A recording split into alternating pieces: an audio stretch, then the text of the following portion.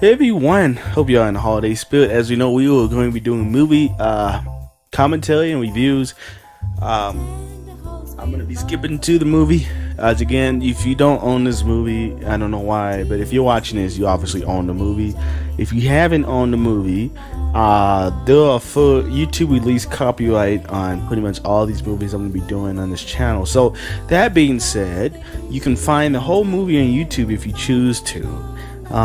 If not, you can find you, I can't show you right now because I have my green screen on, but you can find you a nice cheap copy for about maybe $8-9 for Walmart, Target, whatever, especially during Black Friday. You get you a nice copy of this movie right now. So maybe even less than that on eBay, maybe $2, $3. So it's not gonna be hard to find, okay? So we're gonna be Cricket on the Heart. I remember this movie when I was a lot younger. I watched this movie when I was younger. I know the base storyline of it. It's just pretty much about how this girl has to marry this guy. She's blind and she can't see how he's ugly or something like that. That's what I believe the storyline is about. And then she actually finds a guy that really cares about her, but she can't really figure it out because she's blind. And I think that guy has money.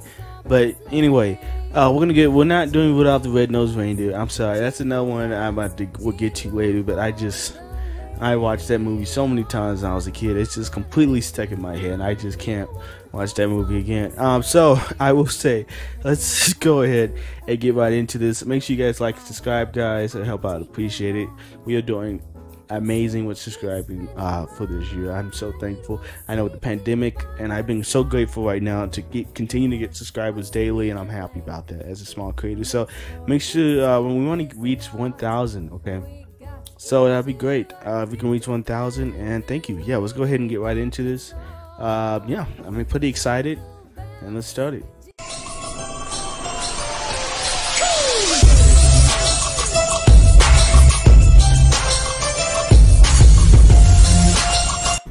Hey everyone, so we're gonna talk about today's sponsor, guys. Just real quick, today's sponsor is APG Studios, guys. So it's sponsored by us, yes. So guys, just make sure you guys, there's a few things we ask for you guys is to support the channel. Nothing that costs money, just easy for you to do. You can go ahead and also check out our Discord, trying to build a community. So all you have to do, the link is in the description. Just go ahead and check out that Discord. We'd much appreciate it. Also, if you want to do is make sure you go out and also check out our Instagram page as well. Instagram page is labeled just in the description as well. You can see here too as well. You can see the Instagram page. It's an awesome Instagram page. We post daily, try to post daily. We have Instagram Reels. We post on Instagram Reels. We post a lot of content, information, news you might want to know. We post on story all the time. So if you want to stay up to date on TikTok and other social media, make sure you go to Instagram and check us out. We post daily TikTok winners and all kinds of stuff like that. Same as our Discord, we post new videos and upcoming videos, and we also would like people to start telling us what they would want us to see and what they think will be interesting. So make sure you check out the Discord, guys. The Discord is in the description. We much appreciate if you go ahead and check that out, and let's start getting a community going, guys. And we appreciate you guys for watching. We appreciate the hard work you guys put in for supporting the channel, and we thank you for that. And we just ask that you just check out our social media, guys. Let's build them up. Yeah, thank you, guys. Let's get right back to this video. Sort of special for everybody. And we have a very special show that I sincerely believe will heighten your Christmas. Now, as you all know, Charles Dickens' Christmas Carol is one of the most famous pieces in literature. But very few people know that Dickens wrote another beautiful rendering of Christmas called Cricket on the Hearth. Matter of fact, I just found out about it myself. You never heard of the lucky cricket on the hearth? Well, it all started in merry old England a long time ago. Here. Lend an ear.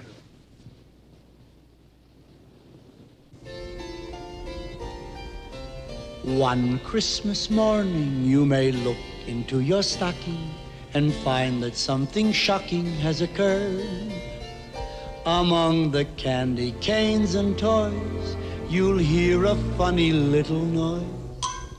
You've got yourself a cricket on the hearth.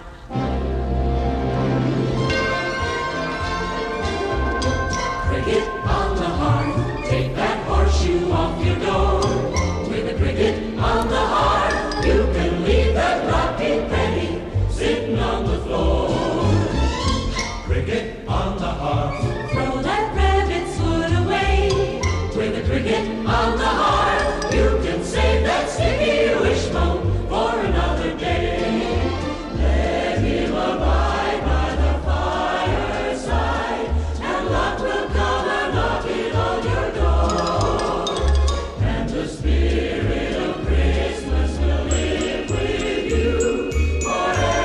All right, so we're gonna fast forward this a little bit, but I'm gonna talk about what we just saw. So first off, y'all don't know what wishbones are. I don't know what to tell you. Also, yeah. So I like these old timey Christmas animations. Like the snow reminds me of so many old movies I used to watch. And these movies were made long before I was actually born, but you know they're just traditional Christmas movies. Not they're traditional. Pretty much everyone that probably voiced these, except for the kid voices, are probably pretty much dead, and the kids that voiced this are probably maybe in the late 60s and maybe the 70 years old right now. So, I wouldn't pass that upon that. But yeah, all the adult actors I would say are pretty much probably dead. If not, it'll probably be about 100 or something. But if not that, they're pretty much in the grave. I would say the fact is that that piano that he was playing is an old timey piano. It's pretty much used back in the day. It's used pretty much in the day, made back in the day. It has a really nice oldie time piano feel to it. So I really like those type of pianos. But let's go ahead and keep watching the story, guys. I'm excited about this. So yeah. Release you from your promise, if you want. Oh no! Oh, Edward! I couldn't help myself. See, that's the way it is with us crickets. We get involved. My darling, you will be here when I return. Promise? Oh, Edward. I love you so. Don't give your love away. Wait for me, I will come back to you. And we'll have 1,000 days of May. Don't give your love away. I've kissed your smiles away. I know waiting will be hard for you. It's a pretty good song. And I wish I could do more than say, don't give your love away.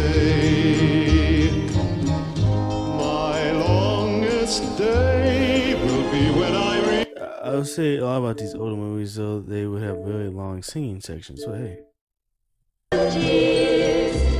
Sometimes when you're happiest, smiles glow with tears. Now for the eyes. Brown or black or sky blue pink?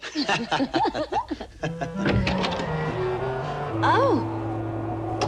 What can I do for you? You are a certain Caleb Plummer. I am. Call me Jeremiah Bleak. I am a certain agent of Her Majesty the Queen. Oh? You have a certain Bertha Plummer for a daughter, who in turn was engaged to a certain Edward Belton. You mean is engaged? I am sorry, but it is my melancholy duty to inform you that a certain Edward Belton, late of Her Majesty's Royal Navy, is lost at sea. Lord have mercy. No! No! No! His small, mournful effects will to the girl.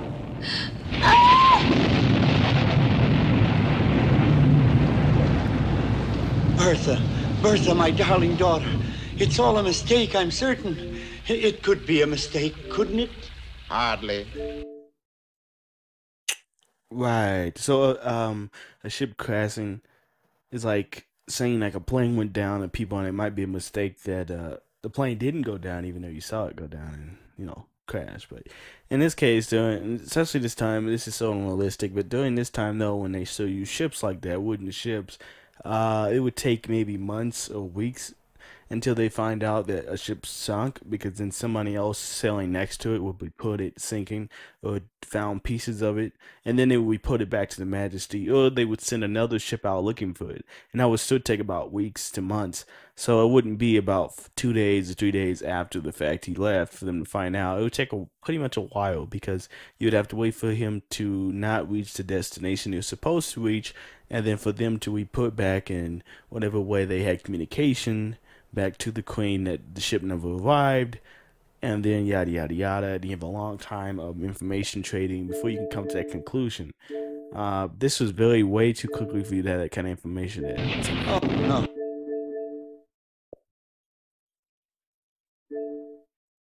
Pay it back.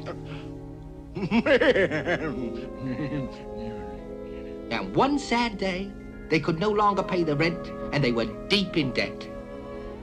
Old Caleb had no choice but to pack up and leave. Oh, they was hard times, I can tell you. Long, hungry days, looking for a bit of work, anything. Ooh, and finally, one day... No use. Can't go one step farther. We have no other choice. No choice, Father? Well, what do you mean? The poorhouse? Oh, no. You can't give up. What else can I do? Oh, if we ever needed a little bit of luck. A coup. Is that what I think it is? A toy factory. Now, I'd wager they could use a fine toy maker like you. Do you think so? Well, let's find out, mate. Let's find out.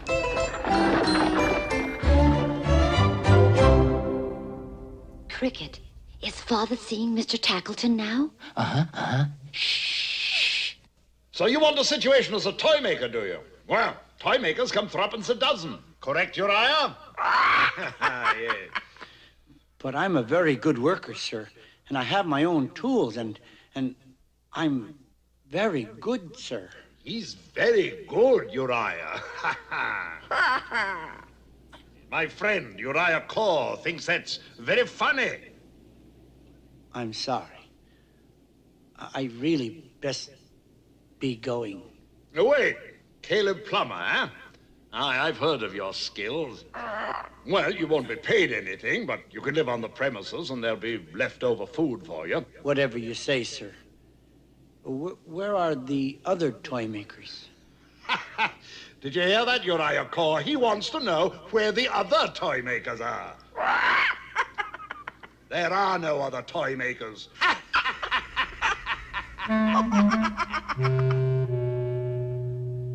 Is this our new home, Father? What's it like? Well, splendid.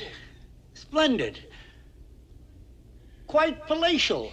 And Mr. Tackleton, what's he like, Father? Oh, he's fine. And he's made me head man of his entire factory. Oh, Father, how I wish I could see it all. I'll see everything for you, my dear. And everything I see shall be beautiful. Why does he not have any other toy maker? He said he won't get paid. Through my eyes. If you want to listen to the songs, guys, you can easily find them, like I said again, if you're looking for the thingy. We had to skip to this too for YouTube policy. I have to skip it. One of us had to go. Oh, yeah, but I'm getting ahead of my story. It was about a week before Christmas, and poor old Caleb Plummer was working night and day to keep up with the demands of the season, as it were. Plummer, you're using entirely too much paint on the dolls' faces. Just trying to give them nice smiles. Who the blazes cares about smiles? $1.50 is enough for any doll. Paint costs money. Yes, sir. Oh, but Tackleton Toys was mean and grubby things. Oh, all he cared about was the shillings and pennies they'd bring. But Caleb, oh, he couldn't see them go out into the world like that. So, every night, me and him would sneak in and fix them up proper. Then pop them back in their boxes by morning so Tackleton wouldn't find out. It was just 2 days before Christmas when we met up with him. Oh, excuse me, sir. I had so much in my arms that I couldn't see. No, it was my fault, I assure you. Here, allow me to help you pick those up. Ooh. What is it, sir? My bones ache so terribly. I've no money for a room. Been sleeping out of doors. Why, that's terrible. In this weather. Oh, you must come home with me. I haven't much to offer, but you're quite welcome to share it with me. Bless you, son. Bless you. He was a funny, quiet sort of fella. Wouldn't hardly say boo. Just sat there looking at Bertha with them sad old eyes. We're so...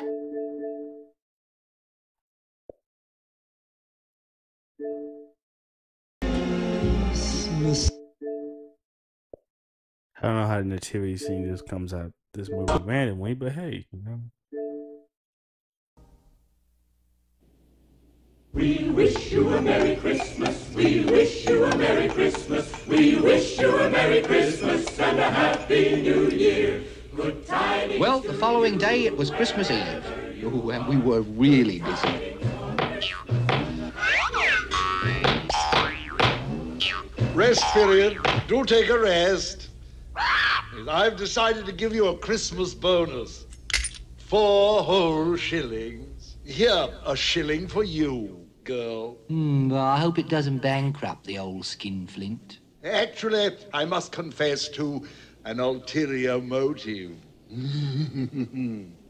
This is a lonely old place for me, and I finally decided that what I need is a wife. A wife, sir? You? And why not? I cut a splendid figure. Oh. You say something? No, sir. Well, to get to the point, I'm happy to inform you that I've decided that the girl I would most like to so honor is none other than your own dear, lucky Bertha. What? No, we could be wed tomorrow. It's Christmas, a holiday.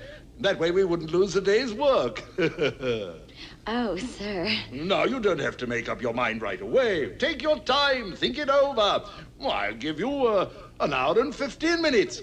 Meanwhile, back to work. Oh, Father, I'm so very honored. But my dear, you're just a child. Father, I haven't been a child for a long time. You've just got to accept the fact that I am a big, grown-up girl now. Lullabies and fairy tales, Yeah, I guess this is a pretty good story. I'm not too sure. I'm gonna skip it to the ending though.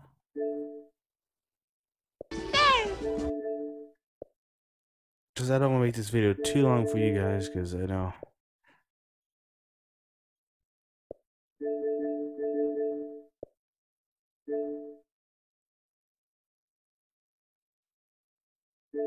Well, it is not working. So anyway, I'm to say, guys, thank you for watching this movie review with me. I had a lot of fun. This is a very classic story, and I'm sorry this video didn't end off quickly.